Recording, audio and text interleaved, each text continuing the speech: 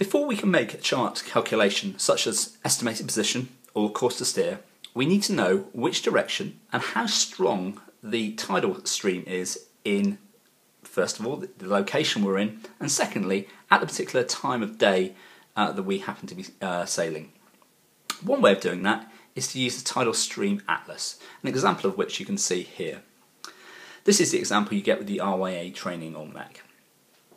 Now, first thing to say is it's just a mini version of your chart covering the area you're interested in. It's got a lot less detail, but what it does have are these arrows which indicate which direction the tide is flowing in. And next to each of those arrows there are some numbers which indicate how strong the tide is. Now, before we go into detail about those arrows, the first thing to point out is that at the top, and it's normally found at the top, there is a high water time that this tidal atlas refers to. In this case, wherever we are on this chart, we need to use or need to know the high water time in Victoria in this example. So, if you read the top here, 4 hours before high water in Victoria, you'd expect the tidal stream to look something like this. So if you were down here, you'd expect the tidal stream to be flowing roughly sort of northwest to southeast.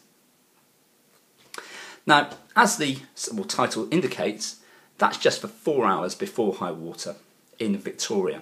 So what we have in this tidal atlas is an example of what the tidal stream will look like every hour before and after high water in Victoria.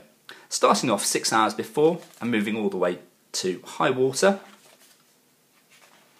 and moving all the way through to 6 hours after high water, in this case in Victoria. It's good practice when using one of these tidal stream atlases to, first of all, before you leave, work out the high water time of the reference port, so in this case Victoria. And when you've done that, you can mark up in pencil on the top of each page the actual time that each page refers to. Now let's have a look at these arrows in a little bit more detail. So let's pick this example here. The arrow gives you a very clear indication as to which direction the tide's going in. Now, if you want to make a tidal calculation, you need to measure that arrow. Or more precisely, you need to measure the direction in which that arrow is indicating. To do that, you use a plotter, just like this. You line it across your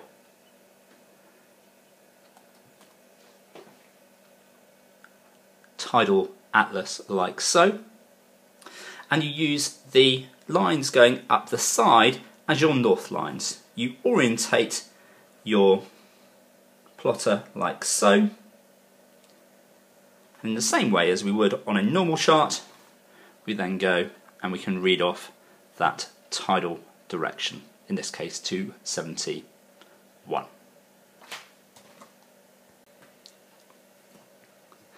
The last thing we need to know is how strong the tidal stream is at the particular time we're interested in. The information we can get from this chart is contained within these numbers here. You can see there's two sets of numbers. There's a 1 and a 7, then what looks like a decimal place, and a 3 and a 2 in this particular example. The 1 and the 7 actually means 1.7 knots. And the 3 and the 2 actually refer to 3.2 knots. So what we have here are two numbers, 1.7 and 3.2. The neap rate and the spring rate.